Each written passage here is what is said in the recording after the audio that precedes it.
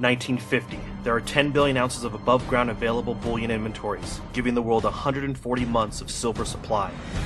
By 1970, it shrank to 70 months. 1990, 55 months. 2010, 11 months at just over 700 million ounces of above-ground available silver.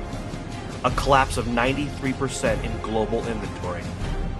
Yet demand continues to surge. Despite all the new silver mined, the world has consumed so much silver in the last 50 years.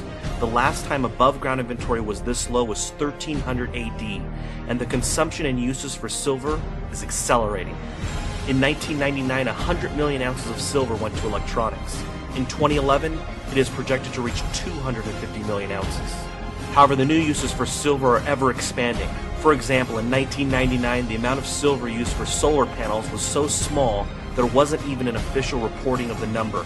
In 2010, it was 75 million ounces, and by 2014, it is projected to reach 130 million ounces.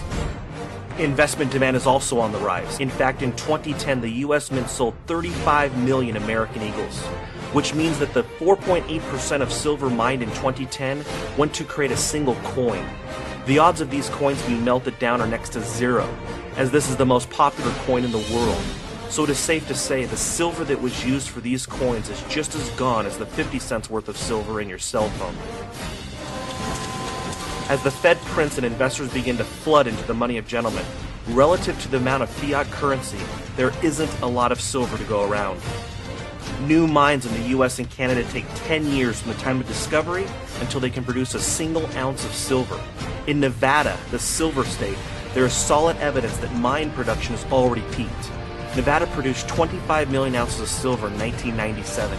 In 2010, production had collapsed by just over 70% to 7.3 million ounces.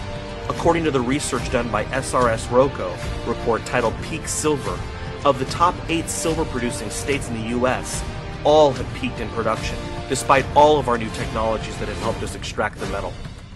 In fact, according to the USGS, the ore grades have collapsed 95% in the past 75 years in the US. To put it simply, it is getting harder and harder to mine silver, taking more time and energy, both human and liquid, in order to get silver out of the ground. Right now, for every 10 ounces of silver mined, the world is mining 1 ounce of gold. Gold, however, is trading 53 times higher than silver. The opportunity in silver is epic. The paper price suppression has made silver the biggest buy ever. Silver, a physical commodity that is needed for everyday uses, is being traded on the Comex at least 100 times more than the actual physical supply. This has made it possible for 1 billion ounces of silver to be traded every single day in the paper markets. The supply of silver has been distorted and investors have been deceived into selling silver for $30 per ounce. FutureMoneyTrends.com believes the suppression has become a gift for the average person to finally strike back at the heart of the machine that has benefited from the fiat currency system. Due to industrial uses, FutureMoneyTrends.com is projecting a physical silver shortage by 2020. Yet with the current system melting up, we believe we could see a shortage as soon as 2015 as investors flood into the $35 billion silver market.